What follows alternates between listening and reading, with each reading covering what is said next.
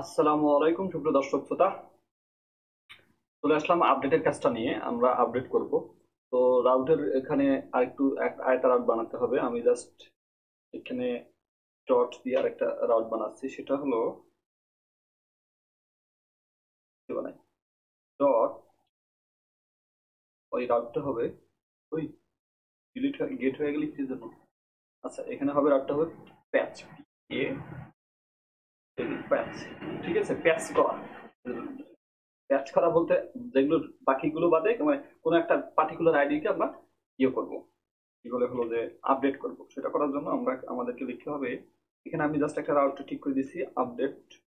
ওকে, আর এখানে কি ইউপিডি আমার মানে কি কব আর। আচ্ছা, এখানে আমি A S Y M C সেন্ক এর মধ্যে আমাকে রিকোয়েস্ট কমা রেসপন্স ইয়ে পাঠাতে হবে।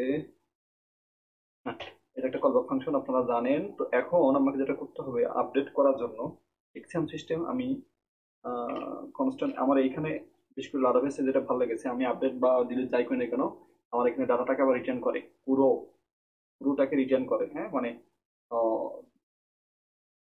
ইলিকুয়েন্ট ওয়ারএম এর মতো। আচ্ছা, অনেকে এটা বুঝতেছে না। রিটার্ন করে বলতে কি, আমি এখান থেকে পুরো ডাটা ডিলিট করার পর ডাটা তো থাকছে না, তারপরও রিটার্ন করছে।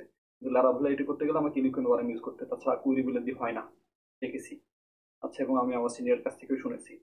এখন আমাকে যেটা করতে হবে সেটা হলো, এখানে আমি ভ্যালুটাকে একটা ইয়েতে রেখে দিই যে আপ মধ্যে, এটার মধ্যে জাস্ট আমি এখন লিখবো AWAIT অ্যাওয়েট। আমাকে অ্যাওয়েট লিখতে খুব ভালো লাগে। এম এর মধ্যে আমাকে করতে হবে আপডেট 1। আপডেট 1 এখানে চলে আসে, আপডেট মিনি আপডেট 1, অসম্ভব মজা। আপডেট 1 এইখানে আমাকে জাস্ট এখন আমাকে underscore ID is equal to বলে দিতে হবে আমার যে রিকোয়েস্ট থেকে যে আইডিটা আসবে, request dot params, PRAM, params, params না, হ্যাঁ প্যারামস ডট আইডি। এইটা আইডি, আর আমাকে এর সাথে আরেকটা অবজেক্ট পাঠাতে হবে, সেটা হলো কি আমি আপডেট করতে চাই। এখানে মানে কি জিনিস আমি বসাতে চাই, সেটা আমি রিকোয়েস্ট ডট বডি, এটা আমি বসাই দিলাম। ওকে, রিকোয়েস্ট বডি থেকে যে ভ্যালুটা আসবে সেটা আমি, ওহো এটা এটা তো পুরোপুরি নিচ্ছে না।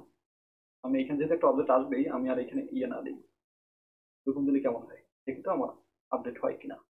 আচ্ছা, এটাকে আমি ট্রাই এন্ড ক্যাচ ব্লকের মধ্যে দেই, তাহলে ভালো হয়। ঠিক আছে, এইটা জাস্ট না, ট্রাই এর মধ্যে দিলে হয়তো, ট্রাই ক্যাচ নিলাম, সমস্যা নাই। এখন এখন ঠিকভাবে যদি ডাটাটা চলে আসে রিকোয়েস্ট বডি থেকে, তাহলে সেটার দ্বারা আমার এটা আপডেট হতে পারে। ঠিক আছে, আমার ডিবি কানেক্টেড হয়েছে। এখন জাস্ট আমি এখানে ইউপিডি দিয়ে আইডি দেবো। কারণ আমাকে জানতে হবে যে আসলে আমি কোন ডাটাকে আইডি ইয়ে করতে চাচ্ছি। এই যে আমি ধরেন এই যে যেটা জি জি 3টে জি আছে, এইটাকে আপডেট করব। আমি জাস্ট কন্ট্রোল সি দিয়ে এইখানে ডক্সের পরে ইউপিডি স্ল্যাশ আমার আইডিটা দিলাম। ঠিক আছে, দেওয়ার পরে যেহেতু এটা আমার আপডেটের জন্য আমাকে এখানে প্যাচ লিখলাম, লিখে আমাকে বডির মধ্যে অর্ডারটা পাঠাতে হবে। ঠিক আছে, এই যে আমি জাস্ট এই এরকম নেম আর ভিলেজ পাঠালাম। এবার ওই জায়গাটাতে আমার যে জিনিস ছিল ওটাতে এরকম হয়ে যাবে। আমি যখন সেন্ড দেই,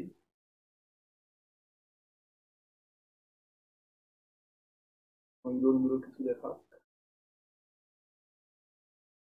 দেখানোর কথা না অবশ্য, কারণ আমরা তো ওখানে কোনো রিটার্ন করিনি।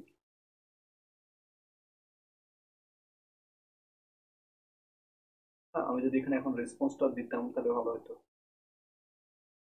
এরকম দিয়ে রেসপন্স না দিলেও খালি ঘুরতেই আছে হয়তো, জানি না। আমাকে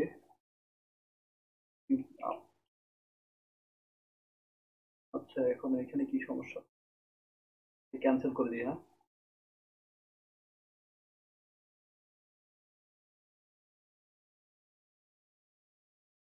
এবার আমি ওই আইডিটা না দিয়ে এই আইডিটা দিই, যেটা হলো 35 শেষে এইচএইচ আছে এখানে, আর এখানে আছে আমার হলো না,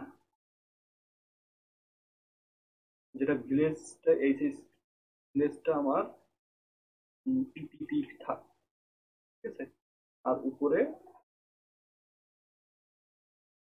34, 34, এইটা না, এই 4টে এইচের জায়গায় এখানে পিপি হবে, ঠিক আছে, যে পিপি হবে। আর উপরে কি বলে, একটা তো ঠিক রাখি না, তাহলে ভালো হবে, কেন 4টে এইচ রাখি। এটা ঠিক আছে, উপরেরটা জাস্ট শুধু যে আমার কি আছে, যে 3টে জি, তাই না, এটা হয়ে যাবে, এটা কপি করতে যাবে 3টে জি, 5EF, এইটার কথা বলছি, 5EF 1E, একই রকম D4 D3 D4 D34, এটা। আচ্ছা, এইখানে আমার এইচএস এর 3-4টে এইচে থাকবে, জাস্ট উপরে খালি এটা হয়ে যাবে। এখন যদি আমি দেই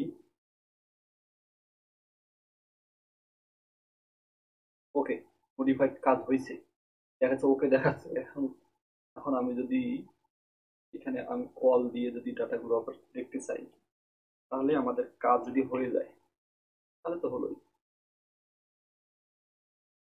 চাও